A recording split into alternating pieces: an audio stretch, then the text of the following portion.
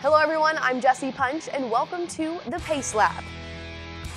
If you can't tell by my throwback outfit and the old bar mark on my shirt, it is Darlington Week, which means it's Throwback Week. And in honor of that, I have Justin and Kaz joining me a little bit later on to compete in the second annual Pace Lab Darlington Games. But first, as always, let's roll the highlights. Both the K&N East and West were competing in a combined event at Gateway on Saturday. Chase Cabry controlled the first 67 laps of the race, starting from the pole. But after the break on lap 66, it was the rookie Sam Mayer who was in the lead for the next 28 laps. Engine problems for the 36 set up a restart. Spencer Davis leads the final 3 laps to earn the win, his first win this season. The NASCAR Pinty Series also raced at Canadian Tire Motorsport Park on Sunday. Kevin Lacroix steals the lead from Tagliani to earn the win by less than a second. In Sunday's Truck Series race at Canadian Tire Motorsport Park, Brett Moffitt controlled the majority of the race, leading a total of 44 laps and winning Stage 1. Trouble for the 33 brings out the caution on lap 31, giving Ross Chastain the lead on the restart. And Chastain goes on to win Stage 2. Final stage was all Moffitt. He led every single lap in Stage 3, taking the checkered flag by more than 5 seconds.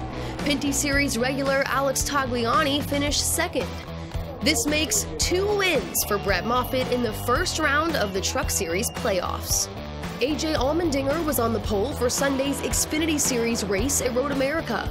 He held the lead through the end of the first stage, while the 7 of Justin Allgaier spins out in turn 1.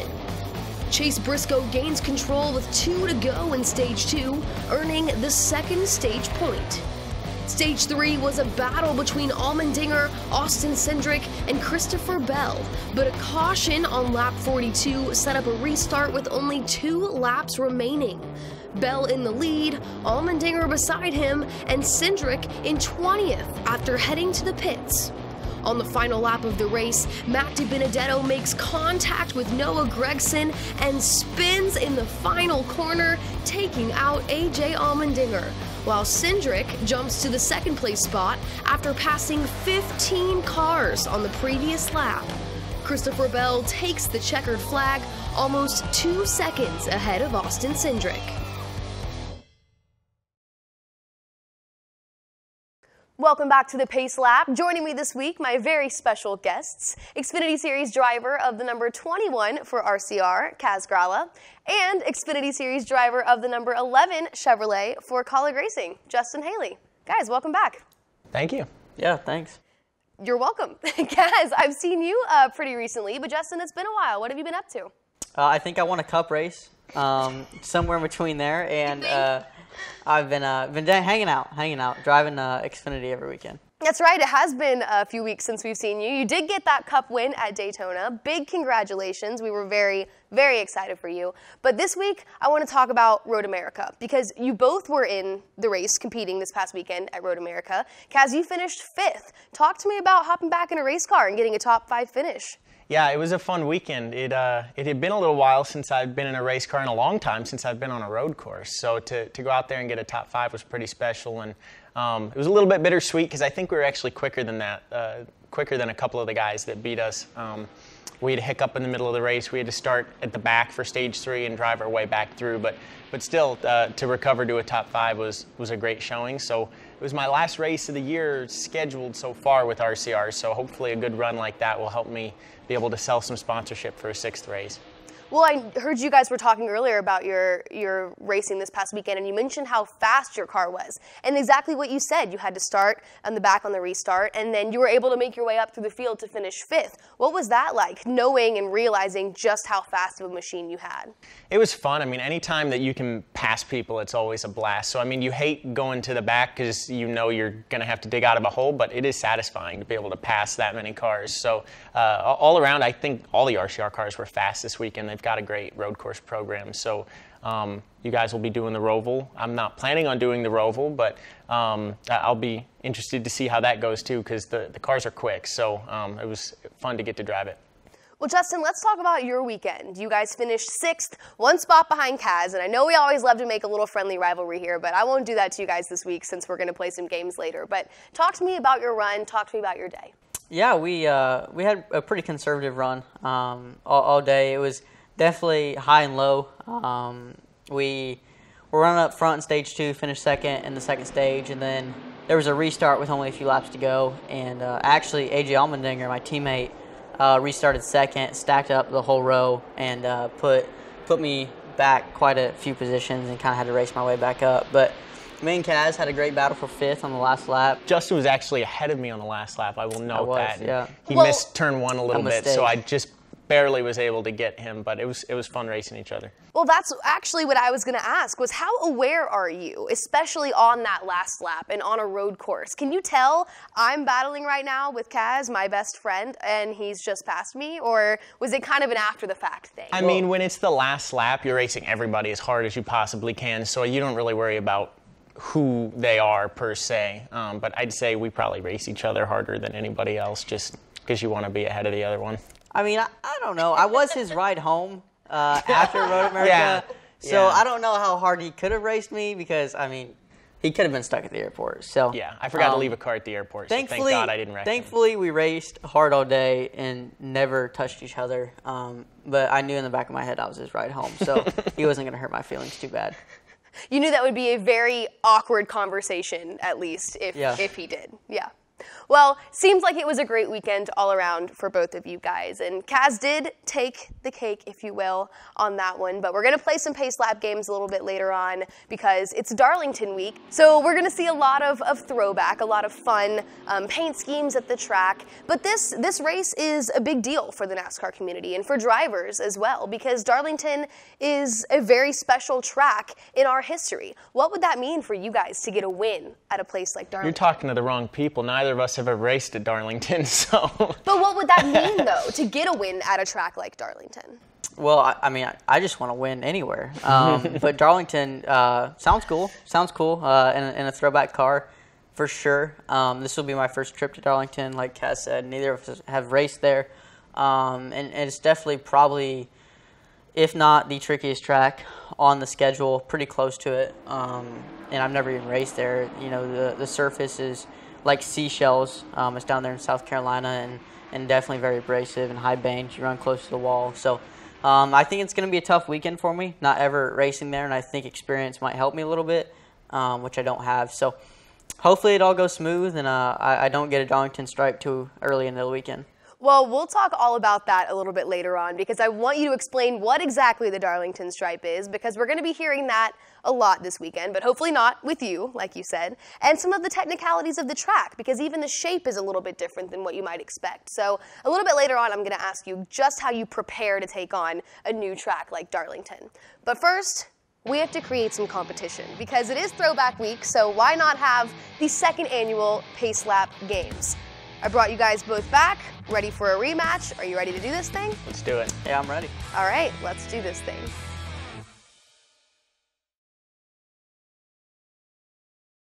Welcome back to the Pace Lap, and boys, welcome back to the Pace Lap Games, 2nd annual. Thank you for participating again. We first are going to start, first of 3 games, that is, we're going to start with a speed round of the original Super Mario Bros. Have either of you played the original Super Mario Bros? No. I have not, but I am excited and gracious that I got an invite back for the 2nd year in a row. We really had to think about it, like really, really hard, but we're happy to have you back. Yeah. Glad I didn't blow it last year. So.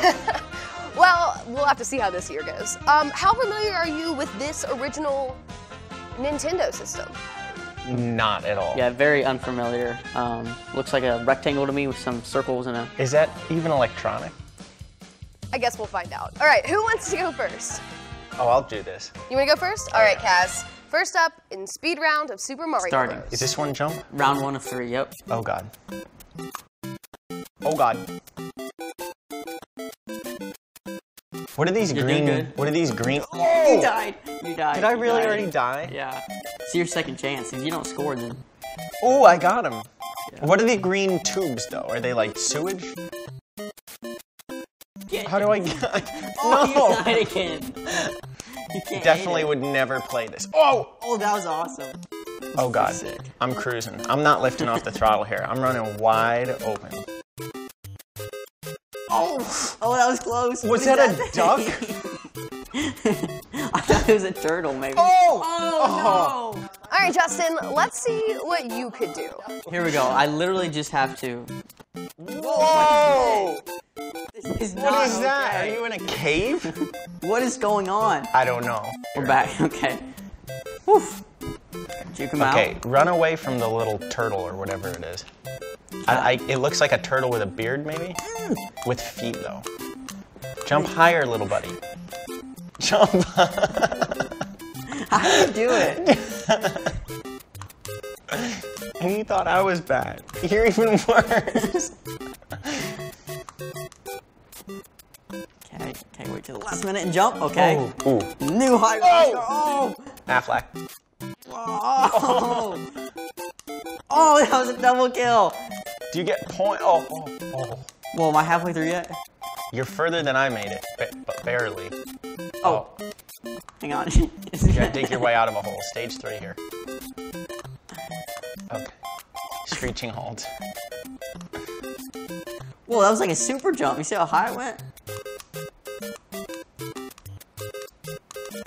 Feeling pretty skilled. Oh, I made it! Oh, you gotta jump over it. Round 2 is a very popular board game from the 90s called Guess Who? Has your driver been a cup driver? Yes. Okay. This is like way more complicated than I thought. Does your driver have facial hair? Yes. Do you think Oh, that that's was a touch? good one. Whew. You okay? Heart's racing. Does your driver currently drive in the Cup Series? Yes. Okay. Daniel Hemrick. It is Daniel Hemrick. Kaz took round 1. Justin, you're gonna need to do a little better than that. Does your driver have facial hair? Okay. Is it against the rules to just answer the question wrong on purpose? It's 100% against the rules. to I answer thought I the had question something figured out. We're in good shape here, I think. Okay, let me see who you each have. You had Johnny Sauter and you had Ben Rhodes. And we left with Michael Waltrip and Noah Gregson. So, I don't know how we got here. Where did I go wrong with Johnny has facial hair? He's got facial hair. not have facial Yes, he hair. does. Let me see it. No, wait. Okay, Round you know 3. what? Round 3. Is this not facial hair? Okay, does your driver have facial hair? Oh my gosh. Is your driver at, around, or below the age of 30? Above. You know, this wasn't as good as I was hoping for. So here's where I'm at, guessing. Okay, I'm just gonna say what I got. I got Johnny Sauter left. Yes? Got Clint Boyer left. Okay. Okay. I gotta go with Clint Boyer. But it might be Johnny. It could be. It's probably neither. I mean, look how many I got up. Give me Completely a honest round with here. you. Let me get you. Let me get a question at you. I'm gonna Before go. you put I'm in. gonna go with Clint. All right, now that we've made it to round 3 of the Pace Lap games, I don't really know who's winning at this point because Guess Who was a bit of a failure. I'd say we're tied. This will be a good tiebreaker round. Let's call it a tie. I love that. All right, round 3 is going to decide it all. So we're doing a little bit of 90s trivia. What year were you guys born? 3 days from the end of '98. And just to be fair, when we do this 1990s trivia, I was born in '99, so I really wasn't around for the 90s. You know. Tail end. And when I was around that short period of a few months, I was a baby, so I didn't know anything. Well, all of this trivia is from 1990 to 1994, so this will be interesting. Okay, question number 1. What? Name this popular piece of 90s technology. I'm gonna go with, I think, a floppy disk. That is correct. Okay. That That is was a my floppy guess. disk. Big tech guy. This movie, starring Tom Hanks, was the highest grossing film in the US in 1994. I think it's something like Forrest Gump, maybe. It is Forrest Gump. Question number 3. Name this popular piece of 90s technology. I have an answer I'm gonna say, but the longer I look at the picture, the wronger it feels. I was gonna say VCR. That's correct. Really? That is a VCR. Extra point, do you know what you put in the VCR? Yeah, They're black rectangles that are about yay thick. they're small. Are they cassettes? It's actually a VHS. The VHS goes into the VCR. That's okay, you got VCR right. I knew that. Where was Will Smith born and raised in this hit 90s TV show? Yeah. So glad you got this question. I'm gonna go with San Francisco. No, it's not San Francisco. Really? It Detroit. is West Philadelphia. Oh. In the 1990 racing movie Days of Thunder, crew chief Harry told his driver Cole Trickle to go out and hit what? The Come pace car. on, the pace car. We all know that. The sitcom Friends premiered in 1994. Complete the line to the famous theme song.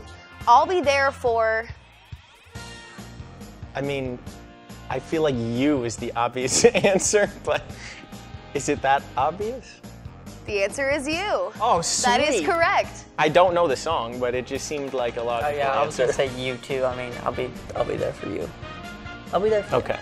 What third-generation driver drove this number 42 mellow yellow Pontiac from 1991 through 1994?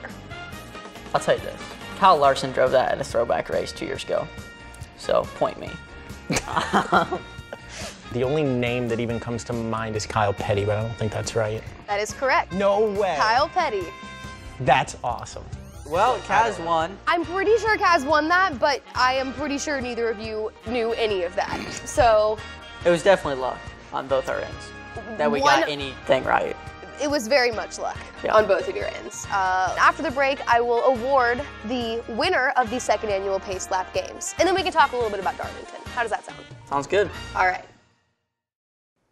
Welcome back to the Pace Lap. The second annual Pace Lap Games is complete, and it was a little rough, but I do think that we have decided on a winner, and this year's winner is Kaz. I'd say it was a dominating performance there. Gotta thank the team, the sponsors. I mean, this was big. Whoa.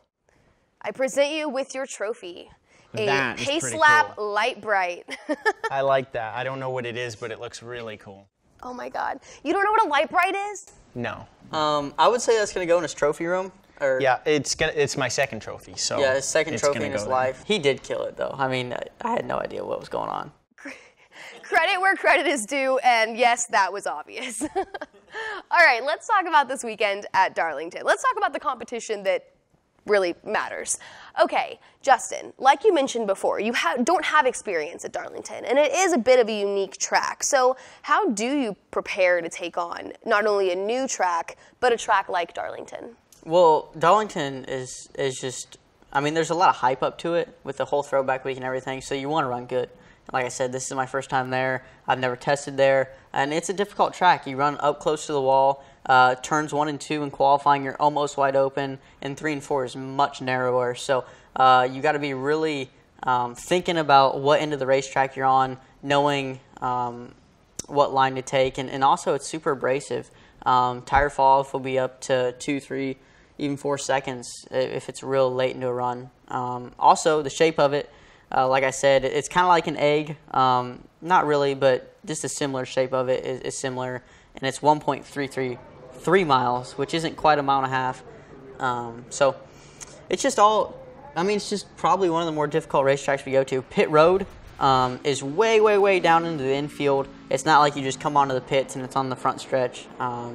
The whole shape and how you get onto Pit Road is definitely difficult. So I'm looking forward to it. I'm excited. This is one of the tracks that I think as a driver growing up you want to run at and you want to check it off the bucket list. So actually the next 2 weeks, Darlington and Indy are going to be pretty fun and new tracks for me. So looking forward to it.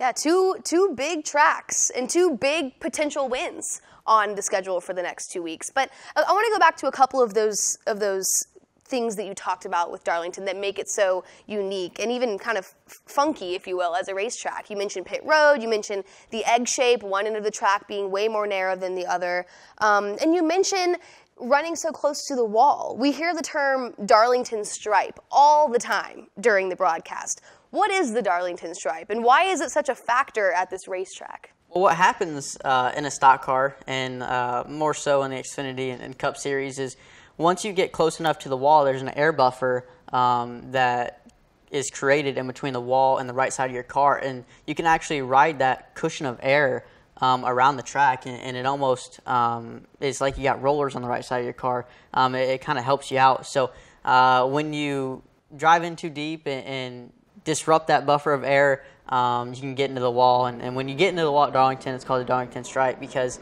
normally you just kind of take the paint off the side of it.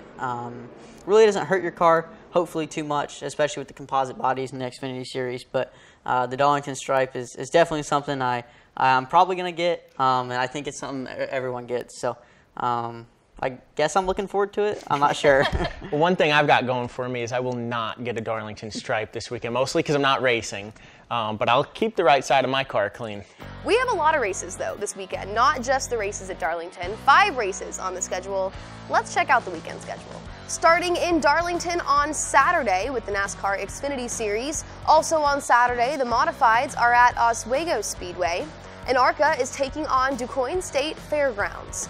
And finally, the Monster Energy NASCAR Cup Series is at Darlington for the Bojangles Southern 500.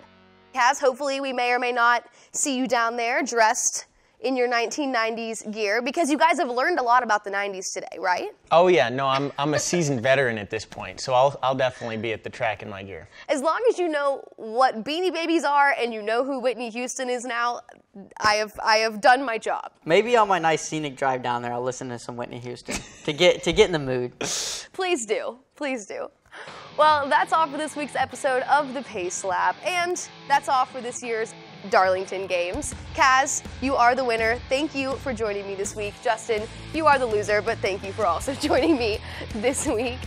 I'm Jessie Funch. Thanks for watching, and we'll see you at the track.